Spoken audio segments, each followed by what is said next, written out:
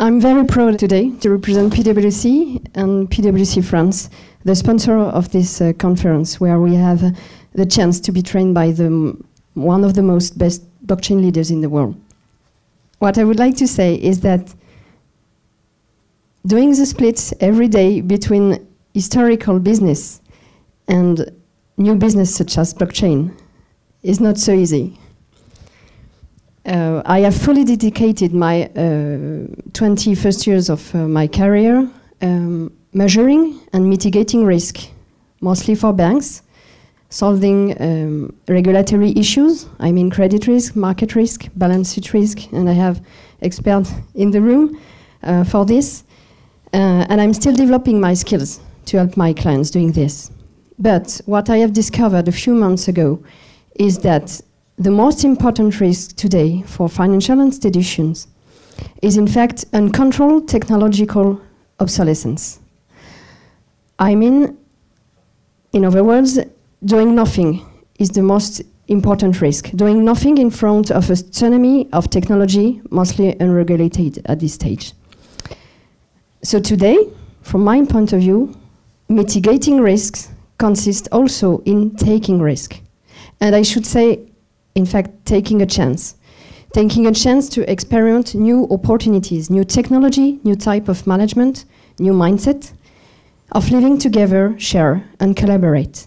And this is exactly what blockchain promises to us. It is a transformational technology which will impact many industry and society at large. I mean everything in society, even politics, universities, schools, regulators, big companies, little ones, and all of you as individuals. Of course, it's an emerging business, and a lot still needs to be done. But if you allow me, it's just like a baby newborn. I mean, full of hope, but not finished at all. And this baby needs you to help him to grow, and you need to adapt your traditional life to this new joiner, and not the opposite way. You need to adapt. So what can we do? Well, I do think we're at the beginning of a revolution, and that everyone in this room has a big role to play in this adventure. You, as technical experts, I can see also established companies struggling to make understand to their CEO how he or she could exploit this technology, and also as PwC. For me, the recipe to bring that technology and that change to life is simple. First, you need a vision, then a voice, and a brand. But above all, there is a secret ingredient behind this. And you all know this ingredient because it's the backbone of everything in life. I mean trust. Trust plays a major role in our society, and it starts with yourself. Do you trust enough in yourself? It's at the beginning of everything. Trust is included in most of the decisions you take. It's the core of everything: love, friendship, and business. Trust is essential to create value in our business world. Just a question for all of you, and please raise your hand. Would you buy shares of a company which is not audited independently? Would you buy shares, equity? Okay. So I see few of us, of course, because what an independent auditor brings trust to investors and lenders. And when there is trust, when they start thinking about putting their money inside the company, and then while the auditors create trust, then the market can expand. I mean, when there is no trust, the market cannot grow. What is our role now at PwC? We have over 100 years of experience regarding the trust matters. We audit, we provide risk assurance to our clients, and all kinds of advices. All clients can rely on our judgment. This is our role. So at PwC, we are trust experts, and that's why we are blockchain believers. Blockchain is a trust machine. Always says Vivien, a member of my team. I think all of you know this. Blockchain has unique characteristics that can add more trust in society. For instance, shared trust transaction. No one can control blockchain, but everyone can inspect them. With the blockchain, you have less errors because you have no more data entry duplication or reconciliation, so it's easier. You have stuff also about security with cryptography, and also blockchain can reduce its costs. According to a Santander fintech study, this technology could reduce banks' infrastructure costs between 15 to 20 billion per year in the next few years. So it's huge. Obviously, and as the previous speaker said, the financial industry is in the forefront of the blockchain subject, but many other industries will be impacted by blockchain, and Sajida or Pierre in this room could explain it better than me, and you have a lot of use cases in health and energy, of course. What I wanted to say is that blockchain is incredibly collaborative, and it will give its full potential if industries cooperate between them. For instance, we have, during a brainstorming, we had an idea with the team. Let's imagine a system of points of loyalty. Okay, so you have a family, a mother, and she needs to choose between, because she doesn't have enough money, she needs to choose between going to the supermarket and buy food for children and pay the electricity bill. With a system of loyalty based on blockchain and a link with several industries, then she can go to the supermarket, she earns points of loyalty, and then she comes back home. These points help her to pay the electricity. So, from my point of view, blockchain is also a world of creativity and share and everything. So here are the several industries, but with blockchain you can mix them as much as we want. And if we go a little bit further, we can also see disruption inside blockchain. And I will give two examples. For instance, Bill Gates said, we need banking, but we don't need bank anymore. What we have in mind, of course, the GAFA who wants to take market shares from banks. Sure, maybe with blockchain, banking system will emerge in other industrial sectors. And I also read in a recent article something about disrupting the auditing part. It was written, blockchain technologies lead to the paradigm shift from trusting humans to trusting machines. And a little bit later in the article, it was saying that blockchain could eliminate the need of centralized and specialized auditor. Wow. Dangerous for auditors? Dangerous for PwC? Well, maybe. So we need to prepare. And actually, we are preparing that change also at PwC. Performing an audit today is mainly based on doing sample and at every end of each quarter. And we have auditors in the room, don't know where, but he loves his job. And he's very happy to be there because he will be ready when his job is going to change. Because tomorrow, we will be able to audit every single transaction and in real time. And doing this in real time will give us time to do other things, to allow us to provide different services to our clients, and maybe more added value services, such as predictive analysis or assessment. So I think we are all aligned with the vision in this room. Now let's talk a little bit about the voice. What about the voice? What about your voice? Do you share enough your vision? Do you share it with the right person? Who is the right person to share your vision with? This is a very important question. Is this person scared about the night, like a child? Is this person, even worse, scared about the light, like many of the adults? A French partner shared this slide with me, and I think it was interesting also to share it with you. We need to dare to expressing our vision. Anyway, and in any case, voices need to emerge to make this technology happen, and it could happen this year. we don't need a lot of things. For instance, for individuals, well, if you take the example of your baker or butcher, maybe they've heard about blockchain, but anyway, it's a little bit complicated and there is Bitcoin behind, so maybe you don't talk blockchain with them.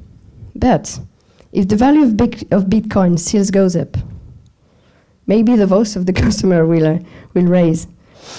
If I take the example of the regulators, it's a very important one. The regulators also need to trust that blockchain doesn't going to compromise the safety and soundness of the financial industries. But we have a lot of examples of regulators who are moving. And for instance, the Federal Reserve at the end of the previous year published a research paper. Inside this research paper, they acknowledge that blockchain has a huge, huge potential. So if all the regulators gain confidence on that technology, then it could encourage the whole industry to embrace a blockchain on a broader scale. And this could be this year that the changes will occur. Other example in the industry, in the FS industry, you have some established firms who have already found their blockchain leaders, and these firms are already in the race, and they are running faster and faster. Let me give you a few examples. For instance, Philippe Denis in BNP Paribas, by using the blockchain, we have completed several multi-currency intragroup payments within minutes between the United Kingdom, the Netherlands, and Germany. Wow. We all of us know that BNP Paribas has made a lot of blockchain R&D efforts. Here he is talking about cross-border payments, but this is only the tip of the iceberg. There are a lot of things behind. On the top of the slide, you have also a quote from Société Générale, and also this one in JP Morgan. Some of our businesses will be hard to attack. Others will be easier, like payments. There are weaknesses in these systems that will be a long time ago. So this guys is aware of the existing threats on some line of services in JP Morgan. And in the middle of the slide, you have a lot of use cases in finance, but I think all of you are already aware of that. So I will go directly to the conclusion. What we think in PwC is that the blockchain leaders need to build something between the R&D and the production. They need to dare doing this, and we are sure that there is a blockchain leader inside each company. And what your role is to help these people to know that he's this guy. And I think you all know someone in a company, and you can help him to be your voice, in fact. And now let's back to the secret ingredient I talked in my introduction. Well, I said the secret ingredient was trust, and I still believe it. When I say secret ingredient, which product do you have in mind? Which brand? Come on, it's a it's a one Bitcoin question. Yeah, exactly, perfectly. Coca-Cola. 130 years ago, Coca-Cola was a totally unknown. It was an unknown product, right? And when people discovered it, what did they say? First they said, oh my, it's totally stupid. A beverage that makes people happy and without alcohol. And then they said, it's dangerous. There is a secret ingredient inside.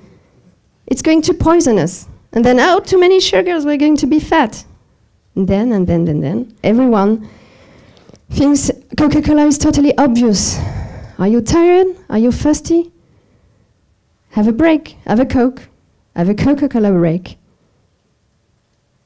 Okay, I know the TV advertising is not about Coca-Cola, it's about Kit Kat.